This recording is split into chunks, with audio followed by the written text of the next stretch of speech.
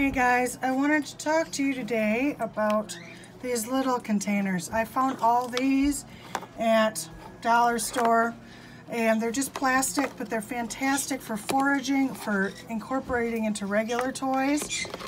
Different colors of these, but I also found, I'm not sure if anybody remembers that post I made about these. They're called Great Coaster.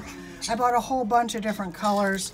Finally figured out how to incorporate them into a toy. So I wanted to show you some of the ones that I did today, and then we'll walk through how I did them. This one is a regular toy. Oops, here we go.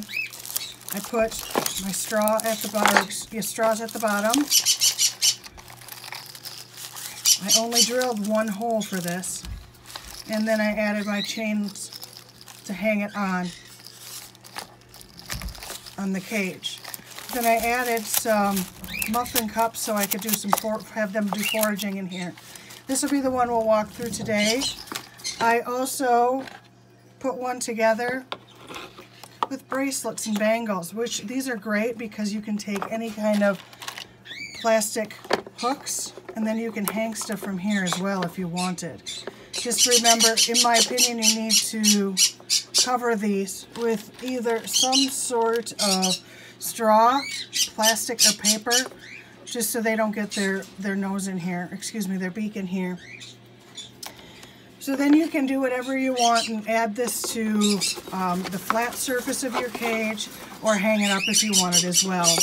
What I did to start with these is I took, 8 straws and got them all pulled apart. Found these, I think, on eBay. They're some kind of like erector set, but they're kind of a fun little thing for them if you can. I haven't been able to, but you can put stuff inside here. I drilled one hole. I'm going through the bottom. Then this is how it looks right here. And then I took 3, these are the smaller napkins, but I took 3 of these and I poked a hole right here at almost at the bottom.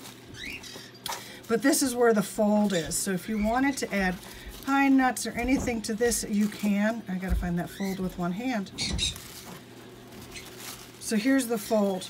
You can make stuff in here as well, or excuse me, throw stuff in here as well. So I'm gonna put all 3 of these on here.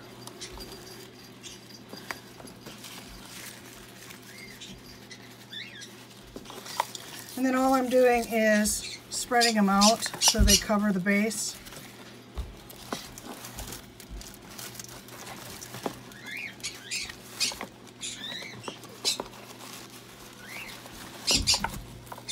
And then now we're going to start putting in our muffin cups.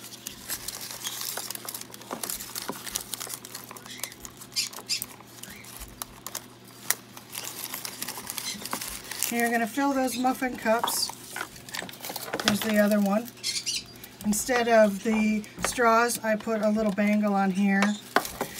But I filled the muffin cup pretty full.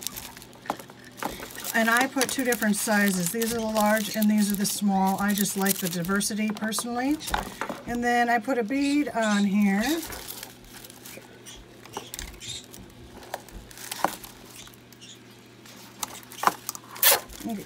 Almost got it tight. Gotta clip this tail first. And then just get it nice and tight. And that's all you have to do. If you wanted to add anything to it, you can. Now all of this, you can pull apart and throw food in here for them to forage. You can put stuff in between here, and they have to forage through it. And even way down here, if you pull everything back, there's a lot of room to either add more items or foraging or whatever, or toys even.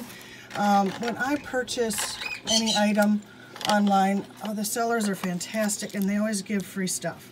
These are the things I usually throw in for toys for foraging because the birds love those little things, and the bird sellers, the bird toy sellers are fantastic about the free stuff.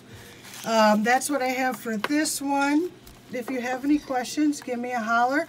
Otherwise, you guys have a great day. Thanks.